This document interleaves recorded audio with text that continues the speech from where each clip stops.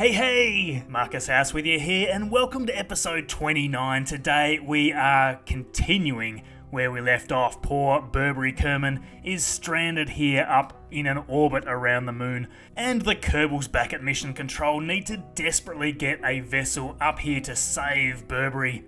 Lucky our engineers have a vessel on standby for just this type of mission, so here we have a very small, very cheap rocket.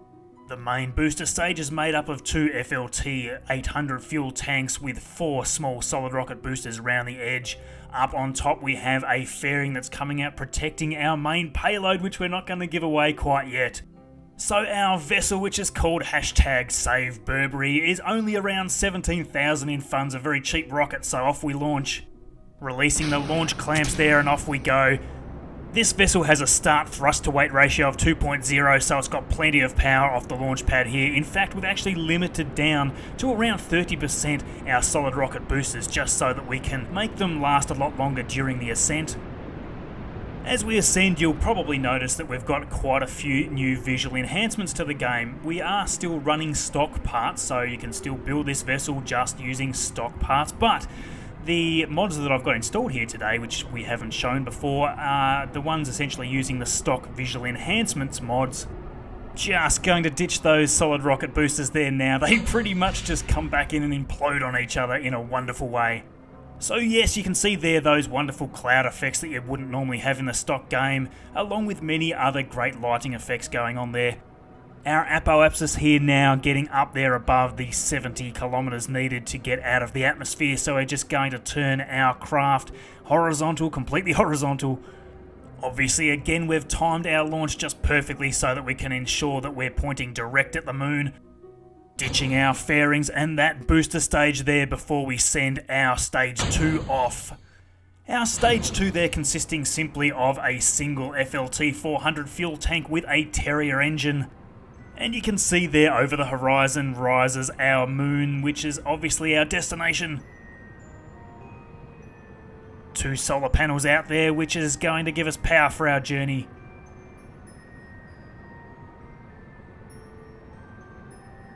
Switching into map view, you can see the aurora there over the poles of Kerbal, some more of those beautiful visual effects that I'm talking about. And switching over here to focus on the moon so that we can figure out where we're going to get our intercept and start planning our maneuvers to come and pick up Burberry. There we go, there we've got an intercept, so we're just going to continue bringing this in until we basically reach the orbit lines there that Burberry is orbiting around. We will need to adjust our inclination, so we're going to time warp in here to our descending node.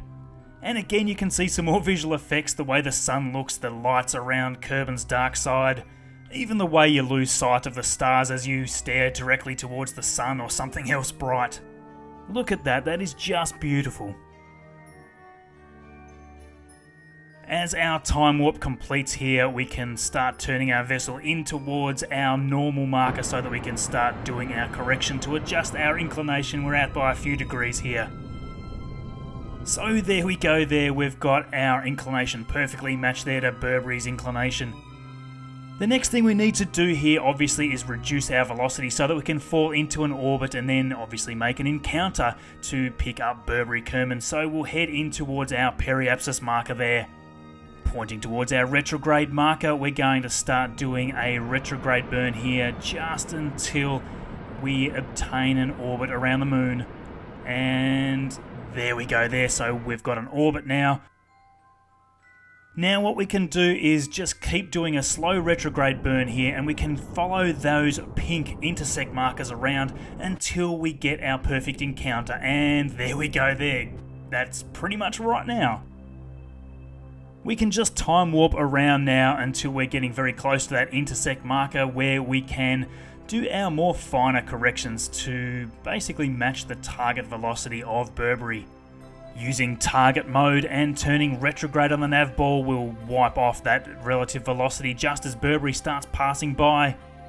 And then we'll point towards the target, do another very small burn just so that we can close that remaining distance. In we come. And there we go, we're actually only around now 90 meters distance from Burberry. From here on we can actually control Burberry and bring him in to hop on our little rescue vessel here. Burberry, I'm sure, very happy to see this rescue vessel here, just using very small thrusts on his EVA pack just to come up here to intercept with our vessel. And coming up very close here, and we'll right click the seat in a minute and board. There we go. So Burberry Kerman here sitting in our prototype rescue vessel. Let's hope this damn thing works. It's basically just a glider sitting on top of a heat shield, so let's hope that we have a very, very good re-entry without getting off center. Just doing a very quick inclination adjustment here just to make sure that when we leave the moon's sphere of influence that we will do so along the equatorial plane, just so that we can then re-enter on Kerman's equatorial plane. Setting up our pro-grade burn there to exit the moon's sphere of influence, and we'll bring our periapsis around Kerman right down, almost touching the atmosphere there. Just turning the camera there to get a better view at that, we'll bring our periapsis right down to around 50 kilometers. And time warping now into Kerman with again those beautiful new stock visual enhancement effects. Now you'll see here we're not going to be able to come in over the top of the Kerbal Space Center on re-entry, so we don't want that. You can see there the signal lines pointing out where the Kerbal Space Center is. What we'll do first is actually do an initial pass just to reduce a lot of our velocity, and we don't even need our heat shield initially to do this. We can reduce a lot of our velocity just using our Terrier engine as our heat shield for this first pass. We're not hitting the atmosphere too hard yet. So reducing a few hundred meters per second off our orbit there, we do actually have a little bit of fuel left, so we can just do a slight burn here to reduce our velocity just a little more. We'll just leave just a tiny little bit in the tank just in case we need it. That'll do there, and we'll actually now come around for our second pass. So yes, if you do have a machine that supports some of these extra little nice mods, I do highly recommend them. They are really nice. They make the game feel so much better. So you should be able to see now we've got our Kerbal Space Center positioned quite nicely as we come in to re-enter. What we'll actually do is just use the last tiny bit of fuel we've got here, burning retrograde, just before we ditch our second stage. So we'll actually ditch that second stage out to the side, just so that if we come in and re-enter it doesn't come back and hit us back in the face. There we go. Now, what I've noticed is I need to come back in and right-click and control from here on our little probe core. Otherwise, our orientation's all wacko. So now that we're facing in the right direction, we can actually come in making sure that our heat shield is perfectly centered towards that retrograde marker. That's very important because if we even deviate just a little bit, we're going to be totally screwed. With the magic of video editing, we'll just skip over the boring part passing through the upper atmosphere. And as we come in now, you'll see that plasma starting to flicker over the heat shield there. In fact, I've actually ended up, interestingly, with just a little bit of lift that I wasn't expecting there, so we're actually not descending down into the atmosphere as fast as I thought we would have been. The trick is going to be whether we can re-enter in the lower part of the atmosphere without hurting poor Burberry. Now this re-entry vessel that we've built here is very simple. It's only got a single heat shield at the front, followed by a small decoupler that is then attached to the rest of our little glider vessel. There is absolutely no propellant in this thing, there is no thrust available in this thing. We've just got a small inline reaction wheel with a few batteries that are going to allow our reaction wheel to basically tilt our vessel in all the directions we need as we're descending. Still coming in a little quick here. We're actually going to overshoot the runway. Hopefully we'll slow down enough as we pass over the top. Let's see. The one thing that I will say though is that our heat shield has worked perfectly. We've had very minimal heating issues on the way down.